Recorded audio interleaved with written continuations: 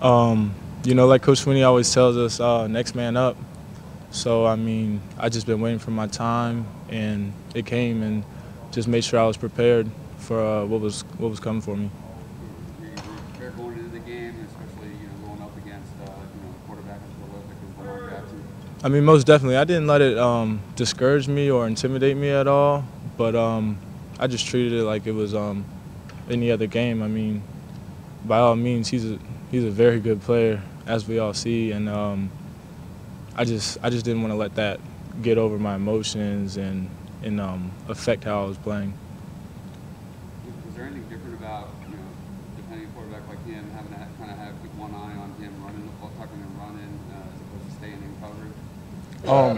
You know, I really think that's like the biggest issue with playing him is people try to overplay him and not really go through their reads, keys, and assignments, because when you get out of that, then that's how he really beats you. How much does a game like that help your confidence? I would definitely say it boosted my confidence a lot. Just being on a big stage like that, that was really like my debut of really playing a great amount of time. But you can go ahead. The reports on your speed, a little legendary. Talk about the race with Ray Ray. That came about, and you beat him twice. You know, Ray Ray, a good friend of mine ever since I got here. But Ray, you know, he thinks he's the best at everything, and He's right over there if you guys want to. but you know, he's a real fast, quick guy. But I told him we can race whenever. I mean, everybody on the team's been doubting my speed, but I just came out on top both times. He says he wants a rematch, but we'll see about that. Do you think it's because of your size, and are people surprised when you say, "Yeah, I'm a safety," which is it's a defensive back? Yeah. See your size. Yeah, a lot of people, I get like tight end, linebacker, receiver a lot, but I mean, no one ever gets a safety when I tell them that. I was like, wow. Like, Why not tight end or receiver or anything like that? You just gravitated towards the safety spot. you know, like coming out of high school, I had some opportunities to play receiver at some schools, but I mean, I've always just like had the love for playing defense more than I have for offense.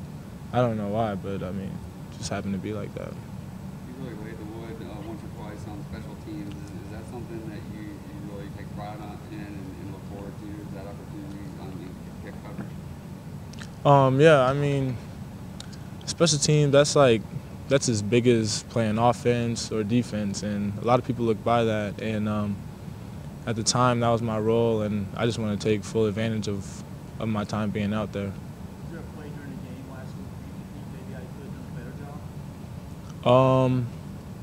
I mean, yeah, I mean, of course, you know, people go through games making mistakes and all, but there were some times where I wish I could have just like cleaned up my technique, where maybe I could have got an interception or a pass breakup, or maybe helped out on the tackle or something. But you know, just going back through the film and all, there's always stuff that you can clean up to make yourself better. Is the whole thing easier for you now as a sophomore, just managing football and classes and every other aspect of your life as opposed to last year as a true freshman? Yeah, last year it was a little hard for me to manage everything, you know, coming out of high school, where it's really not that much at all. I mean, football is just like another class of its own. You got to study it every day, watch film, put in time for it, as well as balance it with like your social life and school, and also rest your body and take care of it. So I mean, now just knowing how to do it and just getting advice from older guys has kind of helped me out. When you do get advice from the older guys, who's your go-to person on the team? I mean, Kelly. I looked up to Kelly ever since I got here, and Van Smith. Me and him are really close, and he always helped me out with everything. If it comes to defense, outside of school, anything, I know I can call him for anything.